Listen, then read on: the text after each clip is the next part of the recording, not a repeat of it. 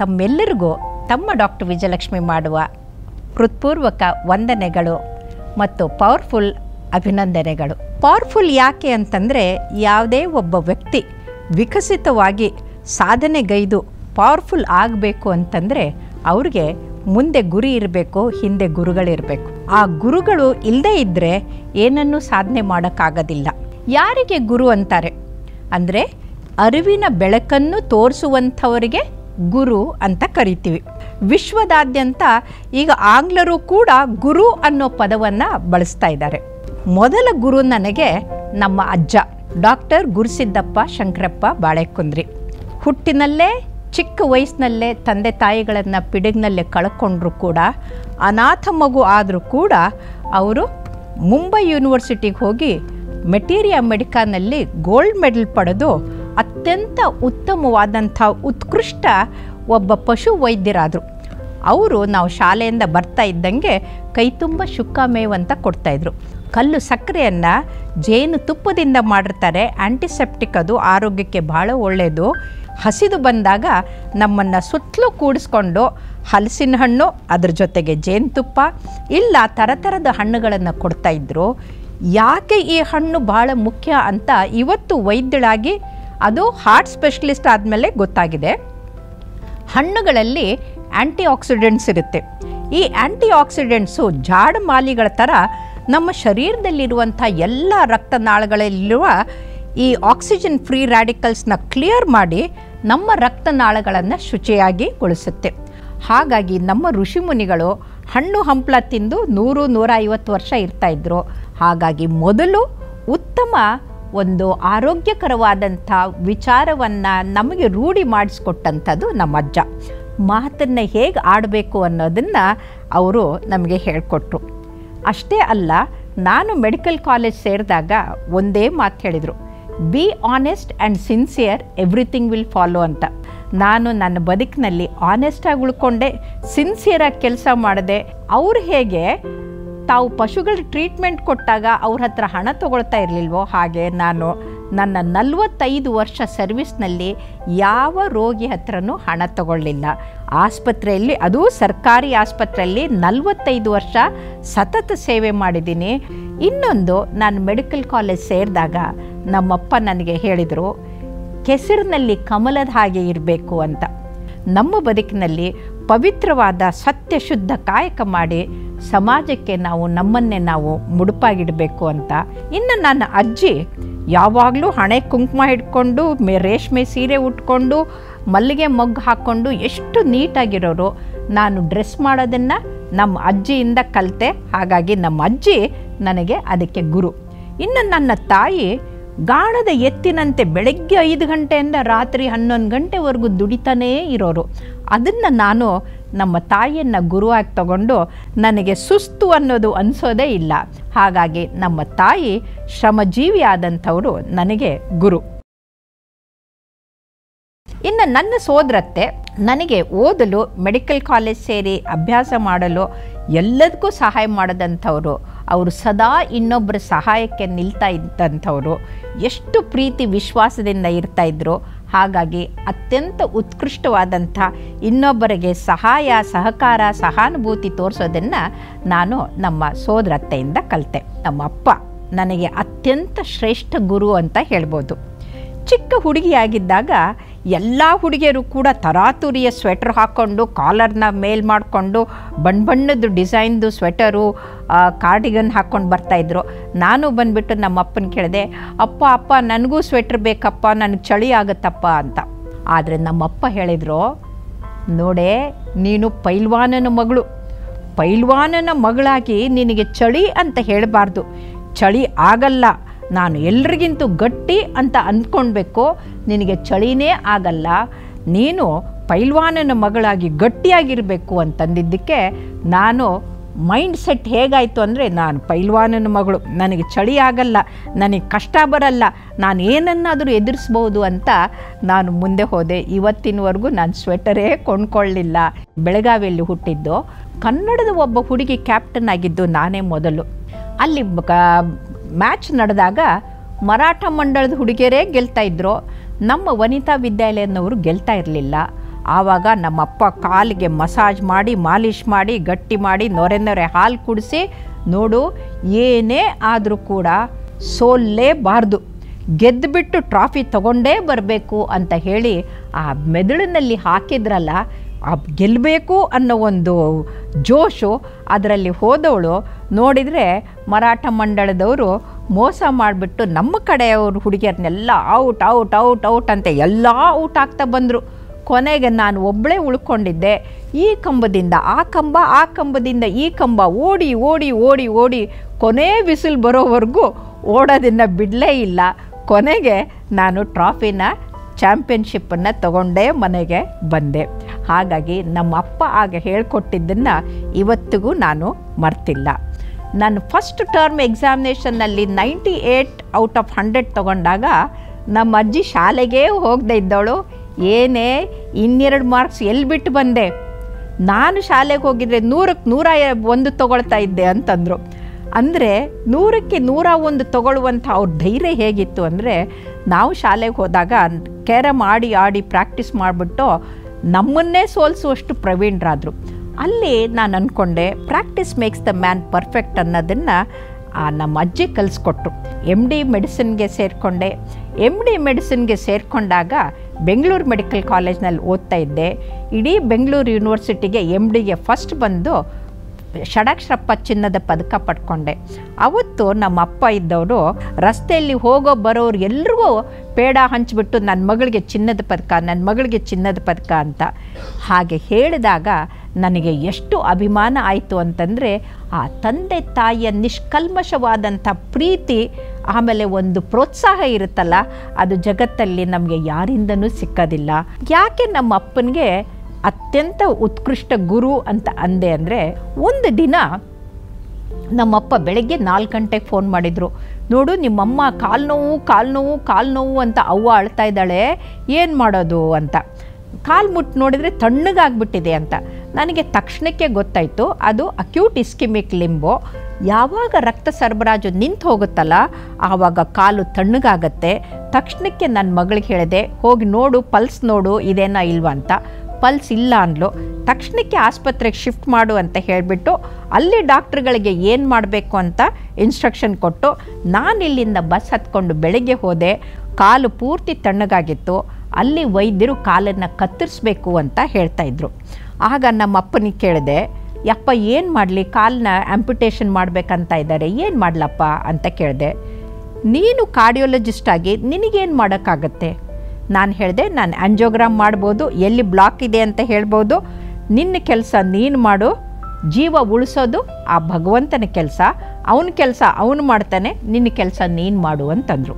ಅಪ್ಪನ ಭರವಸೆಯಿಂದ ನಾನು ಆ್ಯಂಜಿಯೋಗ್ರಾಮ್ ಮಾಡಿದೆ, ಆ್ಯಂಜಿಯೋಪ್ಲಾಸ್ಟಿ ಮಾಡಿದೆ. ಕಾಲು ತಣ್ಣಗಾಗಿದ್ದು ಮೊಳಕಾಲು ಕೆಳಗಡೆವರೆಗೂ ಅದು ಬೆಚ್ಚಗಾಯಿತು. ನಮ್ಮ ಅಪ್ಪನಿಗೆ ಫೋನ್ ಮಾಡಿಬಿಟ್ಟು, ಅಪ್ಪ ನೀನು ಹೇಳಿದ್ದು ಕರೆಕ್ಟಪ್ಪ, ಈಗ ಕಾಲು ಬೆಚ್ಚಗಾಗ್ತಾ ಇದೆಯಪ್ಪ, ಇನ್ನೇನು ಆ್ಯಂಪ್ಯುಟೇಷನ್ ಮಾಡಿದರೂ ಕೂಡ ಕಾಲು ಕೆಳಗಡೆಗೆ ಮಂಡಿ ಕೆಳಗಡೆಗೆ ಆಗುತ್ತಪ್ಪ ಅಂತ ಇದ್ದೆ.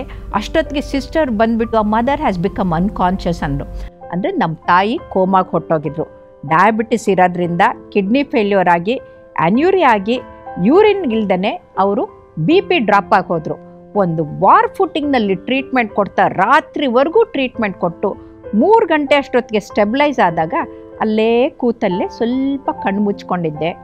ಸರಿಯಾಗಿ 5 ಗಂಟೆಗೆ ನಮ್ಮ ತಾಯಿ ಹೇಳ್ತಾ ಇರೋ ಸಮಯ ಅದು. ಕರೆಕ್ಟಾಗಿ 5 ಗಂಟೆಗೆ ಕಣ್ಬಿಟ್ಟು ವಿಜು ವಿಜು ಅಂತ ಕರೆದ್ರು. ಗಾಬರಿಯಿಂದ ಕಣ್ಬಿಟ್ಟು ನೋಡಿದೆ, ನಮ್ಮ ತಾಯಿ ಎಚ್ಚರಾಗಿದ್ರು, ಕೋಮನಿಂದ ಹೊರಗಡೆ ಬಂದಿದ್ರು. ಕೂಡ್ಸು ಅಂತಂದರು. ಯಾಕವ್ವ ಅಂತ ಕೇಳಿದೆ. ಇವತ್ತು ಶುಕ್ರವಾರ, ದೇವಿಗೆ ನಾನು ನಮಸ್ಕಾರ ಮಾಡಬೇಕು ಅಂತಂದರು. ಅವ್ವ ಇವತ್ತಿಗೆ ಶನಿವಾರ ಇದು ಅಂತಂದೆ. ಆದರೂ ಕೂಡ್ಸು ಅಂತಂದರು. ನಮಸ್ಕಾರ ಮಾಡಿದ್ರು. ಚಕ್ ಅಂತ ಬ್ಲ್ಯಾಂಕೆಟನ್ನು ತೆಗೆದ್ರು. 2 ಕಾಲನ್ನ ನೋಡಿದ್ರು. ಕಾಲು ಕತ್ತರಿಸ್ಲಿಲ್ಲ ಅಂತ ಕೇಳಿದ್ರು. ನಾನು ಇಲ್ಲವ್ವ ಅಂತಂದೆ.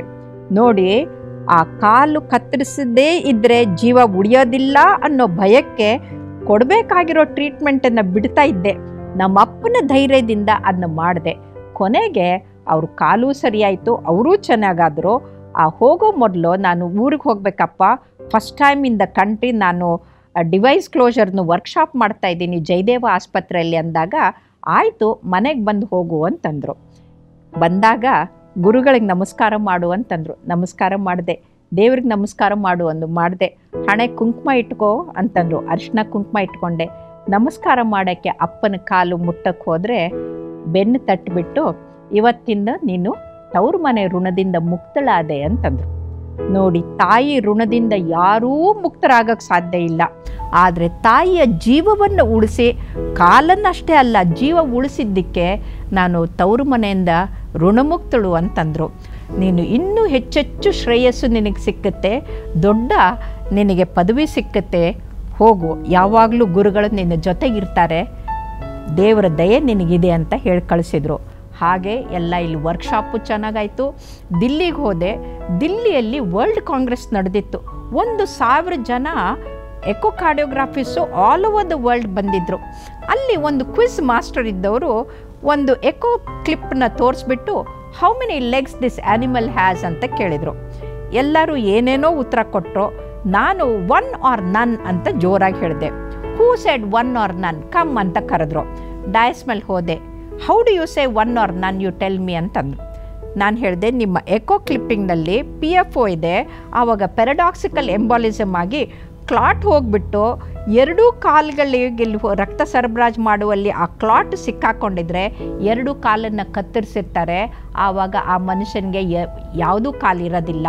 1 ಕಾಲು ಬ್ಲಾಕ್ ಆಗಿದ್ದರೆ ಆ 1 ಕಾಲನ್ನ ಆ್ಯಂಪಿಟ್ ಮಾಡಿರ್ತಾರೆ, 1 ಕಾಲಿರುತ್ತೆ. ಹಾಗಾಗಿ 1 or none ಅಂತಂದೆ. ಜೋರಾಗಿ ಚಪ್ಪಾಳೆ, that she is the right, that is the correct answer ಅಂತಂದಾಗ ಇಡೀ 1,000 ಜನ ಚಪ್ಪಾಳೆ ತಟ್ಟಿದ್ರು.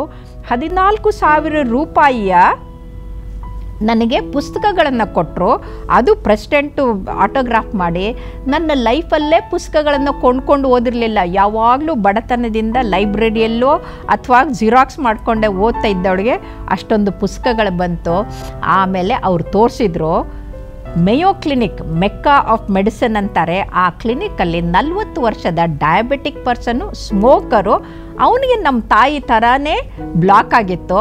ಆ ಬ್ಲಾಕ್ ಆದಾಗ ಅವರು ನಾನು ನಮ್ಮ ತಾಯಿಗೆ ಕೊಟ್ಟಂಥ ಟ್ರೀಟ್ಮೆಂಟ್ ಕೊಡದೆ ಆಂಪ್ಯುಟೇಷನ್ ಮಾಡಿದರು. ಆವಾಗ ನಾನು ಕೆನ್ ಐ ಸ್ಪೀಕ್ ಅಂತ ಮತ್ತೆ ಡಯಸ್ ಮೇಲೆ ಹೋಗಿ ನಮ್ಮ ತಾಯಿಗೆ ಕೊಟ್ಟಂಥ ಟ್ರೀಟ್ಮೆಂಟ್ ಹೇಳಿ, ಈ ಥರ ಟ್ರೀಟ್ಮೆಂಟ್ ಕೊಟ್ಟಿದ್ದೇ ಆದರೆ ಅವ್ರಿಗೆ 2 ಕಾಲು ಇರ್ತಾ ಇತ್ತು. ಈ ಕ್ವಿಜ್ ಮಾಸ್ಟರು ಕ್ವೆಶ್ಚನ್ ಕೇಳ್ತಾ ಇರಲಿಲ್ಲ, ನನಗೆ ಪ್ರೈಸ್ ಬರ್ತಾ ಇರಲಿಲ್ಲ. ಆದರೆ I would have been very happy for that man ಅಂತ ಹೇಳಿದೆ. 2ನೇ ಸಲ ಜನ ಚಪ್ಪಾಳೆ ತಟ್ಟಿದ್ದು ಕಿವಿ ಗಡಗಿಚ್ಚು ಆಗಿತ್ತು. ಅವ್ರಿಗೆ ಹೇಗೆ ಸಂತೋಷ ಆಯಿತು ಅಂತಂದರೆ, ಯಾರು ಧೈರ್ಯದಿಂದ ಬಂದದ್ದೆಲ್ಲ ಬರಲಿ ಅಂತ ಆ ಭಗವಂತನ ಮೇಲೆ ಹಾಕಿ ಧೈರ್ಯದಿಂದ ಮಾಡೋ ಕೆಲಸ ಮಾಡ್ತಾರಲ್ಲ, ಅವ್ರಿಗೆ ಅದ್ಭುತವಾದಂಥ ಸಾಧನೆ ಶಕ್ತಿ ಬರುತ್ತೆ ಅನ್ನೋದನ್ನು ನಮ್ಮಪ್ಪ ನನಗೆ ತೋರಿಸ್ಕೊಟ್ರು. ಮುಂದೆ ಇನ್ನೊಂದು ಸಲ ನಮ್ಮ ತಾಯಿಗೆ ಹಾರ್ಟ್ ಅಟ್ಯಾಕ್ ಆದಾಗ ನಾನು ಆ್ಯಂಜಿಯೋಗ್ರಾಮ್ ಮಾಡಿದೆ.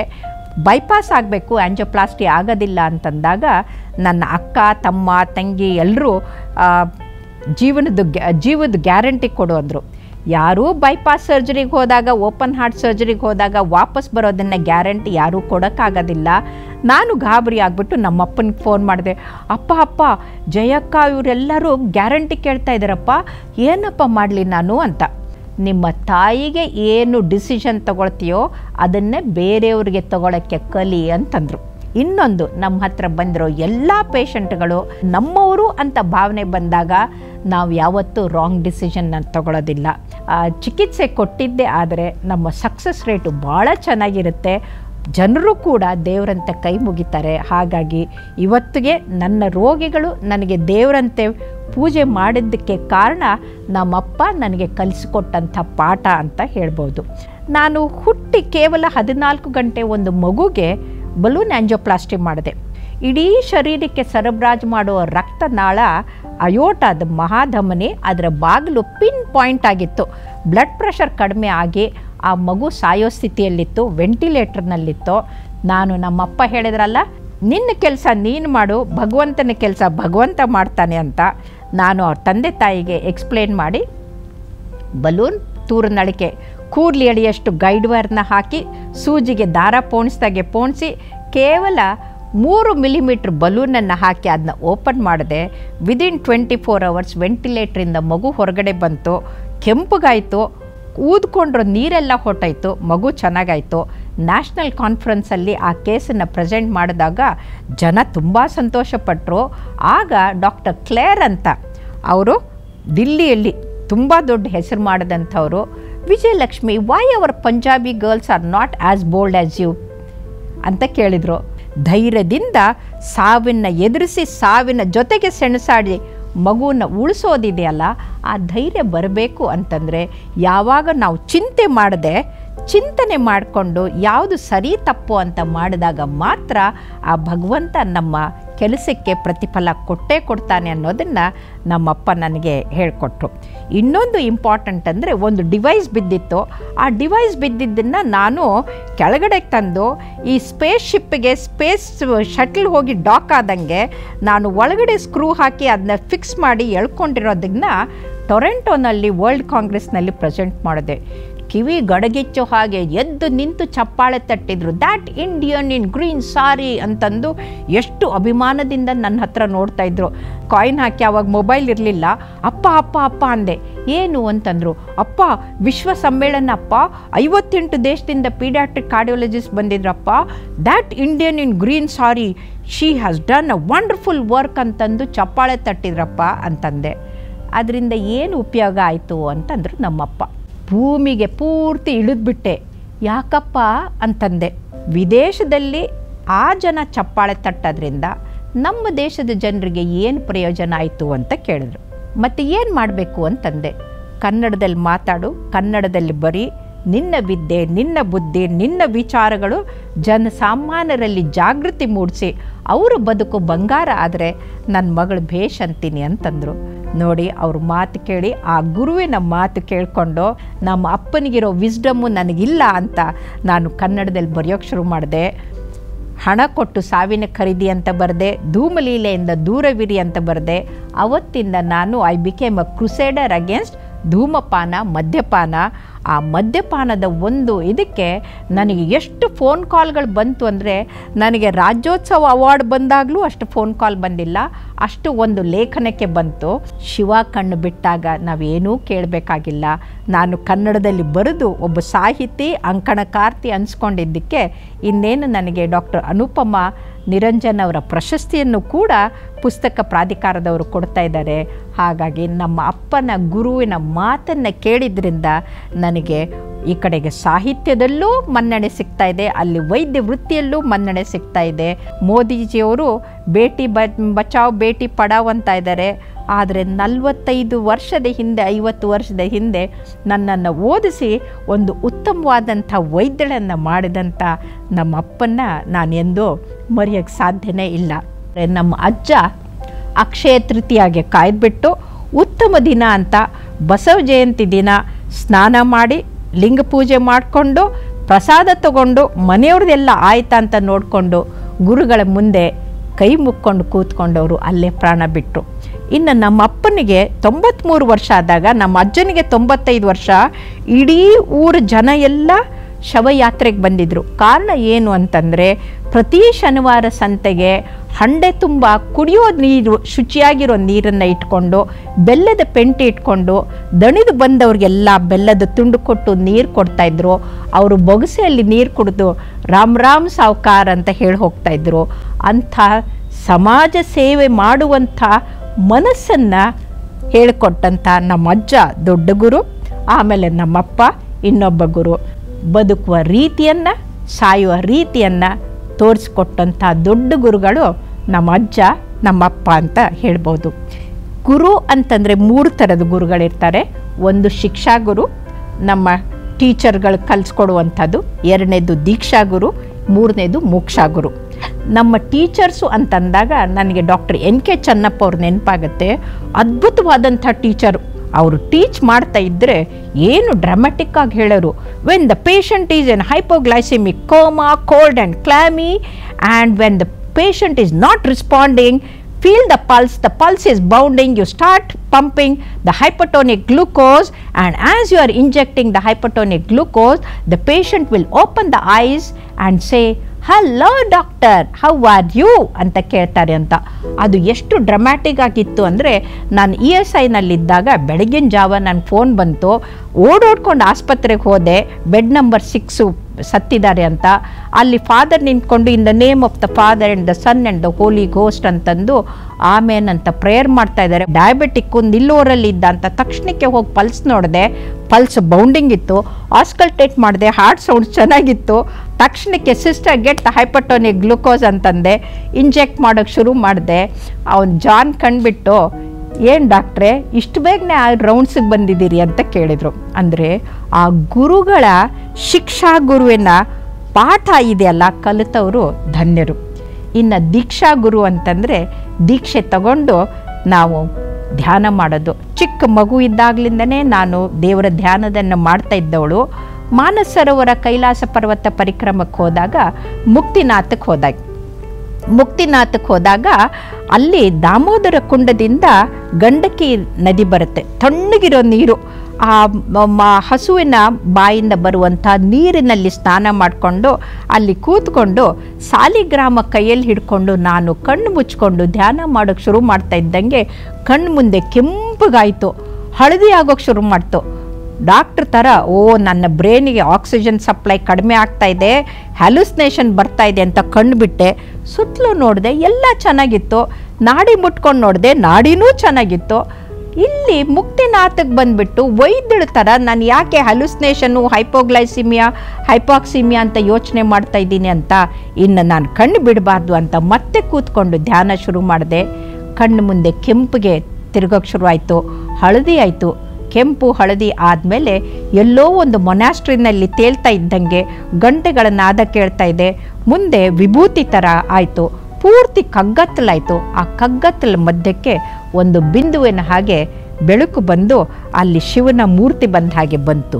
ನನಗೆ ಆಶ್ಚರ್ಯ ಆಯಿತು, ಏನಿದು ಕಣ್ಣು ಮುಚ್ಚಿದಲ್ಲಿ ಬೆಳಕು ಕಾಣುತ್ತೆ, ಈ ಪರಂಜ್ಯೋತಿ ಕಾಣುತ್ತಲ್ಲ ಅಂತ ಕಣ್ಣು ಬಿಟ್ಟು ನೋಡಿದರೆ ಬೆಳಕು ಹೊರಟೋಗ್ಬಿಡ್ತು. ಏನು ಅಂತ ಗೊತ್ತಾಗಲಿಲ್ಲ.